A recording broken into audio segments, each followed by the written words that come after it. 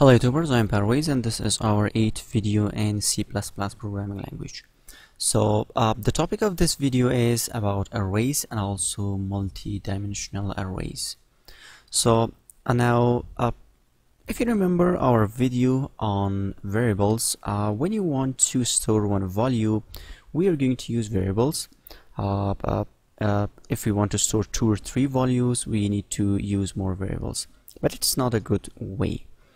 By this reason, we have arrays. Arrays are collection of the elements that are the same type. So it's just a collection of the elements that the types are the same. And the elements are stored in the continuous memory location. Now, for example, if you want to if you want to store, for example, some 4 or 5 integer values. Now for that we need to create 4 or 5 variables. Now instead of doing that, we can just use one array to store all the elements. So now let's just use our practical example. Now for this, for creating array, the first thing you need to specify the data type of the array. So it's integer, and we are going to just give the name, so numbers. And now in here we need to just specify the length of the array. So it's optional, you can do this or you can leave it blank. Now in here I can just say, for example, I want to store 1 2 3 4 5 6. Now we have created our array and we have initialized the items or the elements in the array. Now how you can access to the element of this array? For example, if I want to access to this first element of the array, how I can do this? Now one important issue that you need to remember, arrays are starting from the 0 index. So for example, for accessing the first value of the array, we need to use the 0 index. So it is 0 index, first, second, third, fourth, and fifth. Now we can just say cout and we are going to just write numbers and we want to the 0 index. Now if we run this,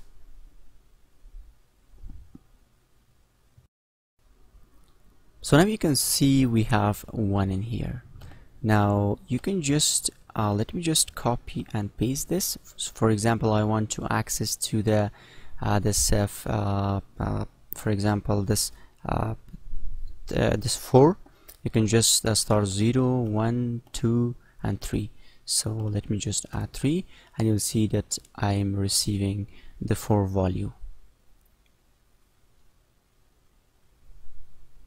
Now you can see this is the 4 value.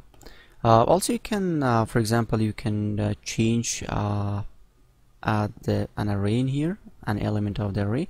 For example, I want to change index 0 to 30, and now if I cout the 0 index element, you will see that now I don't have 1, and instead we have 30 in here. So you can see the value is 30. Also you can use for example, you can iterate over the array. Now let me just show you a simple example. Let me remove this. For example, I have a string language. So let me just include a string in here.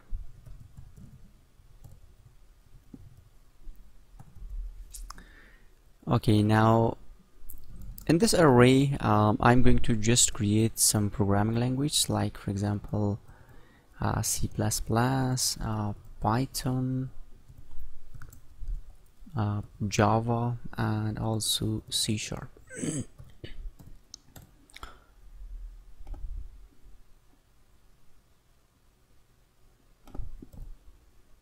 Okay, now so we need to because we are using array. Okay, now after this you can now we can iterate over this. So we can just say for int I to 0 and I 0, and now we are going to check our I value should be less than 4, and we want to increment our I value, I plus plus. And now we can see out, so we can just say see out language, and we are going to just pass the I in here, and let me just add a new line in here like this. Now if I run this,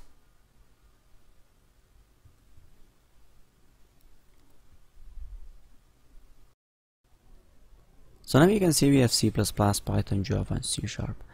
Now let's just create an example of a multidimensional array. Now in C++, multidimensional array is really just an array of arrays. So a two-dimensional array, also a two-dimensional array is an array of arrays. Two-dimensional array is a 2D array, is it's like a table with rows and column, with row and column. Just it's an array in the array. We can call it for multidimensional array. So now let me just show you an example. You will know that what I mean. We're going to just create a two-dimensional array in here. For example, we are going to just specify int x.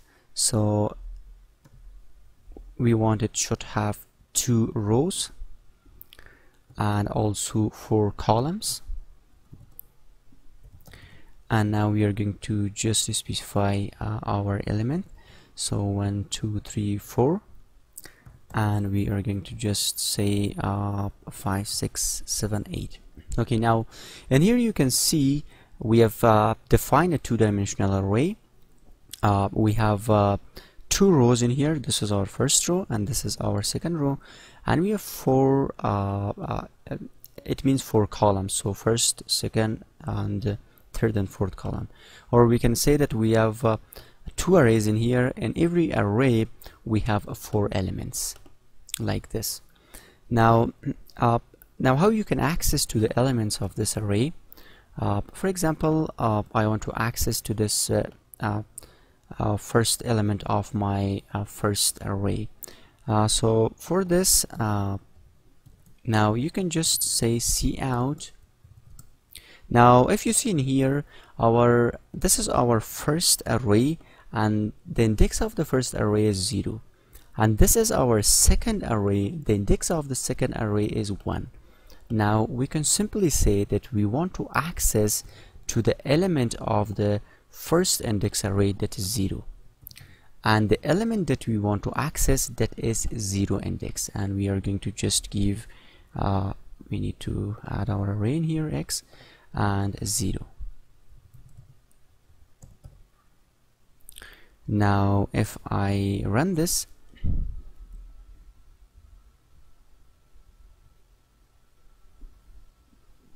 now we can see that we are receiving first one. Now if you want to access to the element of the second array or second dimension of the array, for example, I want to access to this 6 to the 6 element, or we can say to the 7 element, whatever you want. So first you need to just specify the index of the array itself. So it is the second array, so we can say that it's our first index and first index array, and after that you need to specify the element index. For example, it is 0, first, and second, and we can just say second. So now if we run this, you will see that we are receiving 7. Now you can see that it is 7. Also you can iterate over this multi-dimensional array or two-dimensional array.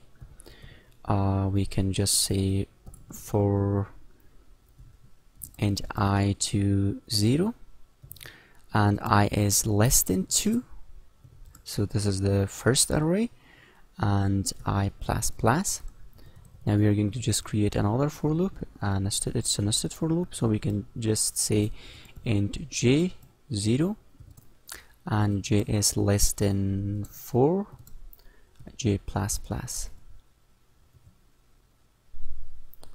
And now we can just say cout x I j, And now if we just run this,